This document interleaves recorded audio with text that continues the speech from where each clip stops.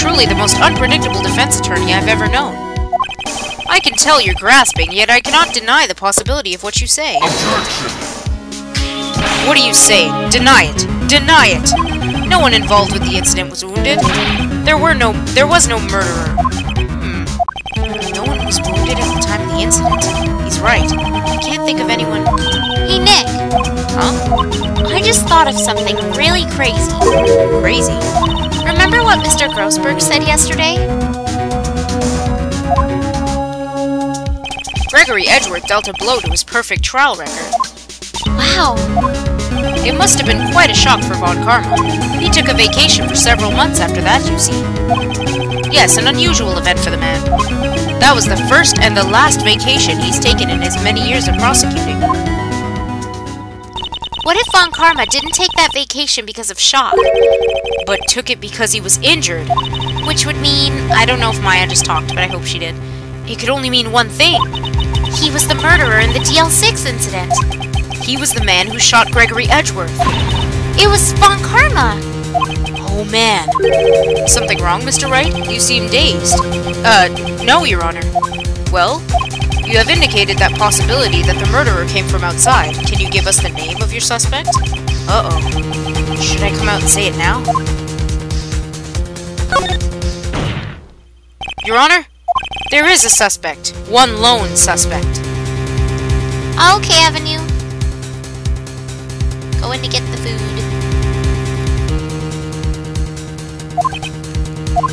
Well, this is certainly interesting news. Very well, Mr. Wright. Who is your suspect? My hands are shaking. The what? Von Karma! Von Karma?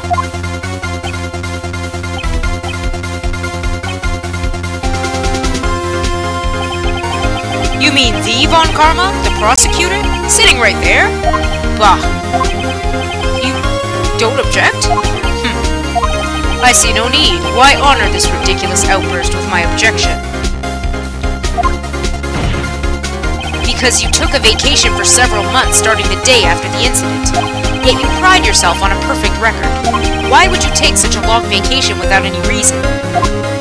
So you're claiming that I took a vacation to heal my injury from the incident? Fascinating. Prove it. I would have needed surgery, no? Where did I go under the knife at, Mr. Wright? Bring the doctor that operated on me. Have him testify.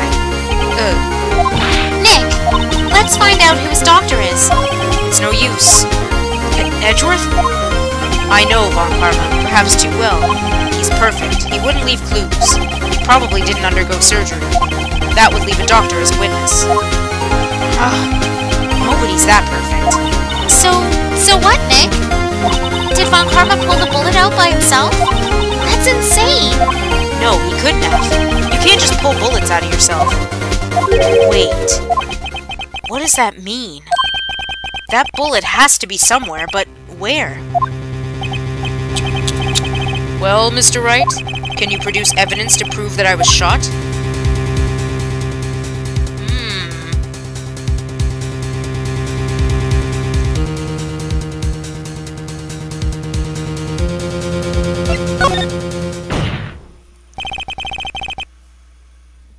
Alright, Von Karma, I'll prove it. And I'll even use evidence. I know how you like it so much. What?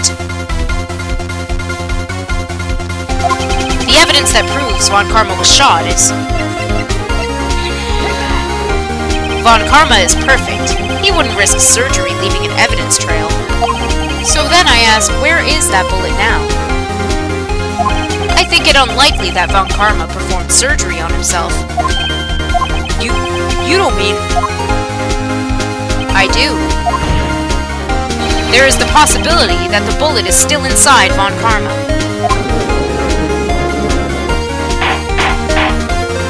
Is that even possible? For all these years? Well, there's one way to find out. We could use this metal detector. Well, Von Karma, I'm gonna run this over you and see what we find. I refuse. You refuse? But refusing this means... You acknowledge that the bullet is still inside you?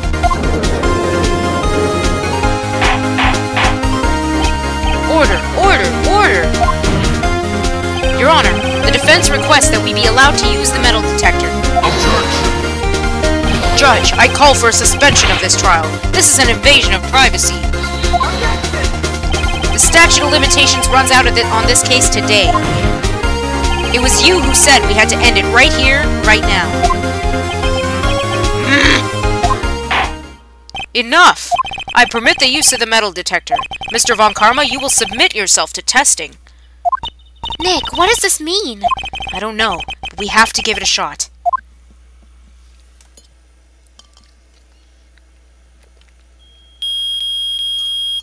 Don't worry, Evie. We'll get him. It reacted. Something's inside his right shoulder. The bullet. Mr. Von Karma?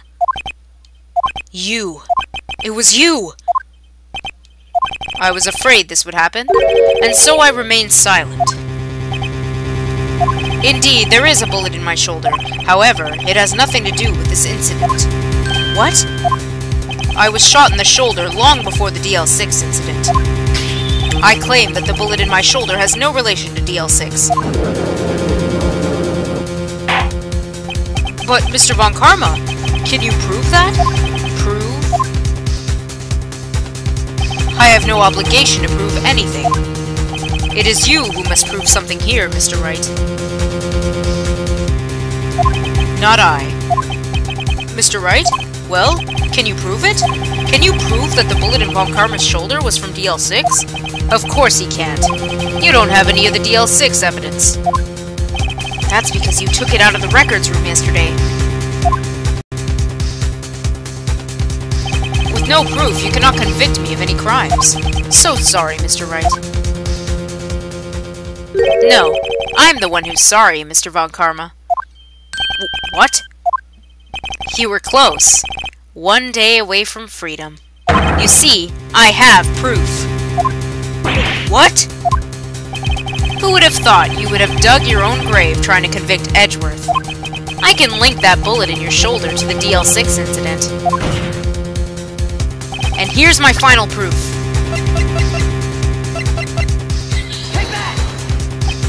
That's... a bullet? Where did you get that? This is the bullet used in the DL6 incident. This was taken from the heart of the victim, Mr. Gregory Edgeworth. The bullet is preserved quite nicely, with all the ballistic markings intact. Ballistic markings? You may recall the term. It came up in the first trial 2 days ago. Ballistic markings are the fingerprints of the weapon. All bullets fired from a gun are marked with that weapon's unique pattern. By examining the markings, you can tell which weapon fired the bullet. It's quite accurate. We have 2 bullets in our possession. One, the bullet removed from Gregory Edgeworth's heart. The other, Mr. Von Karma, is the bullet buried in your shoulder. We could analyze both bullets. Then if the markings matched, we would know that both bullets had been fired from the same gun. The very same pistol. Other words, the murder weapon that killed Gregory Edgeworth. Sorry, in other words, not other words. Mr. Von Karma, you will let us remove the bullet from your shoulder. Then we'll compare the ballistic markings to those on this bullet. And solve this case once and for all. Well, Mr. Von Karma?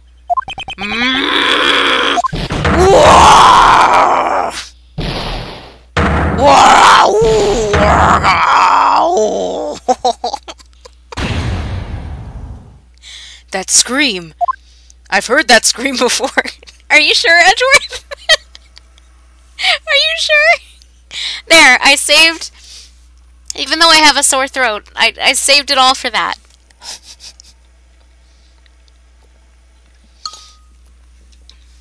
Wait, I know. I derped on I know, I'm sorry. I know. Help, I can't breathe! Quiet, I said quiet! You're not making this any easier. Stop breathing my air! I'll stop you! Stop breathing my air! Get away! Get away from my father! Please stop screaming. R.I.P. vocal cords. That's it. Chiaki's dead. I died. I'm done. Goodbye. It's that scream I heard in the elevator. 15 years ago. Von Karma! It was you who screamed! Mr. Von Karma? Edgeworth! Only you would dare defy me! So it was you. You and your father are my curse! Your father shamed me with a penalty on my record. I'm gonna kill my voice right now. And you left a scar on my shoulder that would never fade. I'll bury you! I'll bury you with my bare hands! Death! Death! Psst. Is your head okay? 15 years earlier. Mr. Chief Prosecutor, I am sorry. Von Karma, it's not like you to make this kind of error. I never would have thought that Edgeworth would be the one to catch you. I was careless. I'm sorry, but you'll have to be penalized. Penal. Why did I emphasize penal? I've covered for you in the past, but not this time. Edgeworth! Edgeworth! It was a shock like none I had ever known. I don't know who's talking. Me? Penalized? Oh, I know who it is. It took hours for me to regain my composure. Suddenly, I found myself in the darkness. I was in the court records room. I must have wandered in there without thinking where I was going. The room was pitch black. The lights must have gone out. I went out in the hall and felt my way to the elevator. I pressed the button and nothing happened. Then, there was a noise. I was in pain. A horrible burning pain in my shoulder. Just then, the lights came back on. The elevator door opened before my eyes.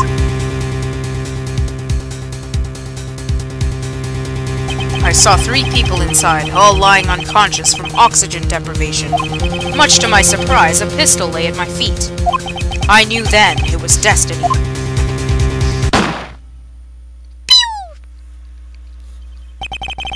In his last moments, Gregory Edgeworth was still unconscious. He died, never knowing who had shot him. Later, he spoke through a medium, blaming Mr. Yogi. He was fooled. It was the perfect crime.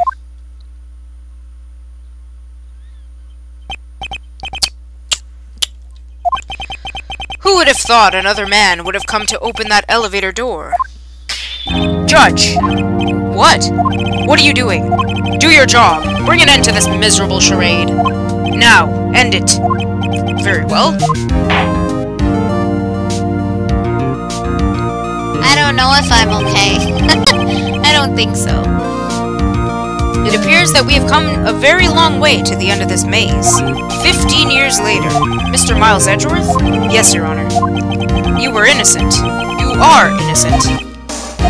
As you said, it was all a nightmare. Yes, Your Honor. This court finds the defendant, Mr. Miles Edgeworth. Yay!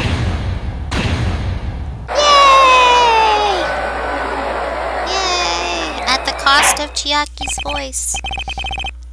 That is all. The court is adjourned. Adjourned. Oh, 1 second.